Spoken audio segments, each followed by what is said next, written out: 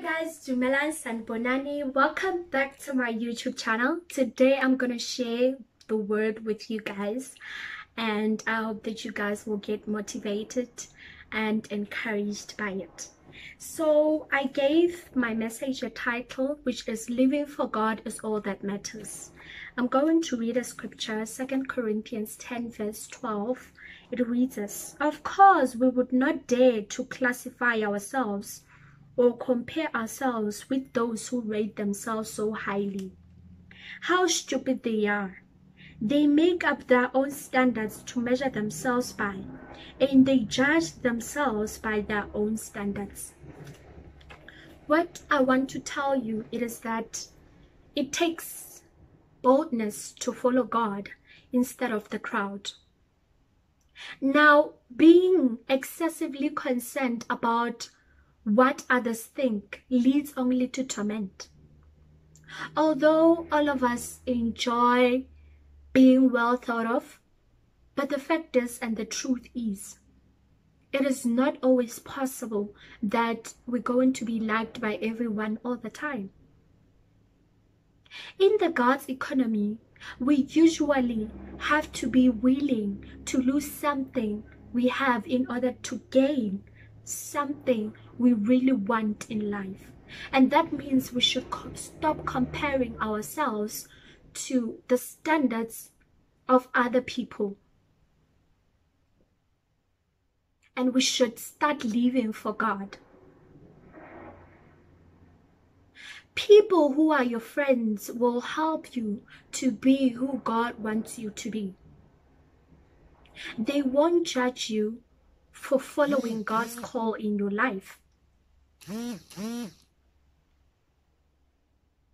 And real friends will encourage you to put God as your number one in your life. For Matthew 6 verse 33 tells us that, "But seek first his kingdom, all his righteousness, and all these things will be added unto you." So I'd really like to encourage you that as a person, live honestly and truly to yourself.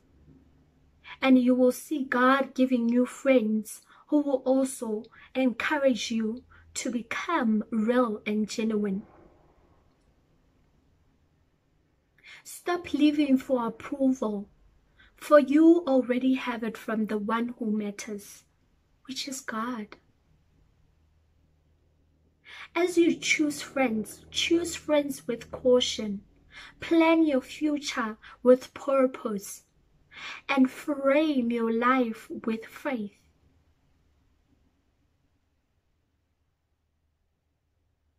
And keep your circle small. Even if people could walk away from you, God promises us in his word that "I will never leave you nor forsake you. Do not be afraid, for I am with you." God is for us, he's not against us. Now, sometimes life gets complicated, confusing, and frustrating when we try to please both God and people. We should not allow ourselves to be defined by the world. And we should not worry about what people think about us. Because a lot of us are holding ourselves back because we allow the opinions of people to take or to have a right to rule over our lives.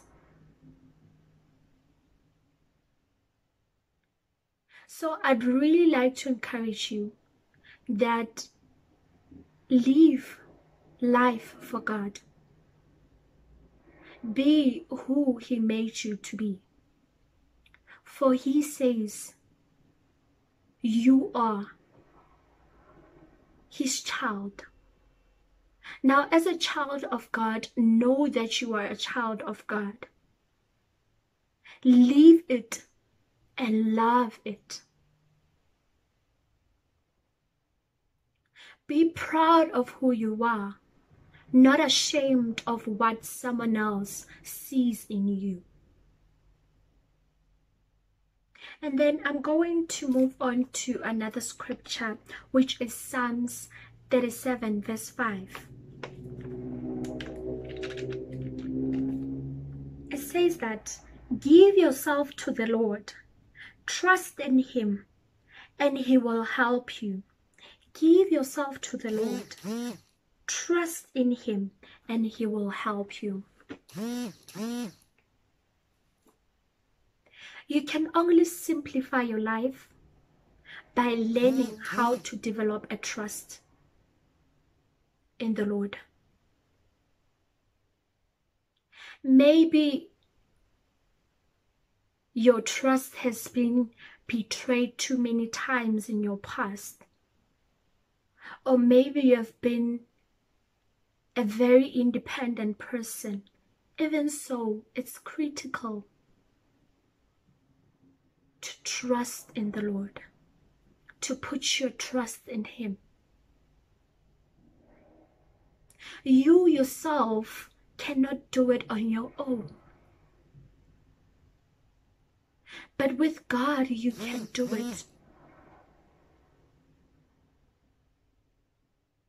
So trust won't just happen magically. What magically happens? Trust grows as we take steps of faith and experience God's faithfulness in our lives. Trusting God brings a supernatural rest to our soul. For it allows us to live simply and freely the way God wants us to live. Now, I'd like to encourage you that even if it doesn't make sense, put your trust in God. Even if you don't understand, put your trust in God. There's this song of Travis Greener. It says, to quote the lyrics, I don't know how, but you did it. You made a way. So even if you don't know how you will pull through, how you'll get out of that situation, God will do it. All you have to do is to put your trust in him.